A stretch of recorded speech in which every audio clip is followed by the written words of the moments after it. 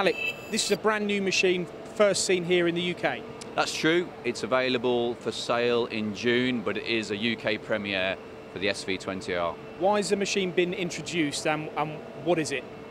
Basically, we're aiming this machine at companies doing high value, complicated, intricate parts. There's lots of features on the machine that makes machining those sort of work pieces a lot faster on this type of machine. Okay, what are they? The features we've got a platen that's got 5 cross-working tools, 7 turning tools, so that gives you the high speed that you're used to with traditional sliders.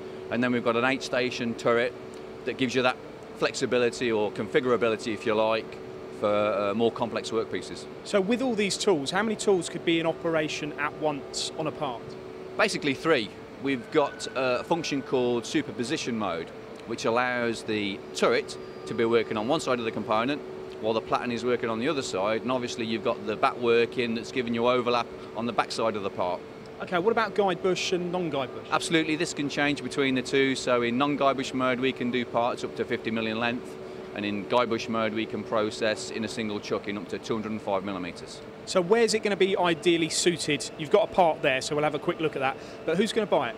I think people that are doing, like I say, high value parts, medical companies, aerospace companies, components that are really intricate and complicated. That's where we're aiming this machine. And is it going to reduce the cycle times on those types of parts? It is, because there's so many tools we can get in simultaneous cut, so naturally the cycle time will be reduced. We've also got a feature called star motion control, which is standard on this unit. This basically turns a standard NC program into a hybrid program. It reduces the idle time by minimising acceleration and deceleration and smoothing the whole process. So it's a very useful feature just for taking another 3–4% off the cycle time. And how popular has this been this week at the show? It's been very upbeat for this machine. I think demand will obviously outstrip supply at the beginning, so that's good.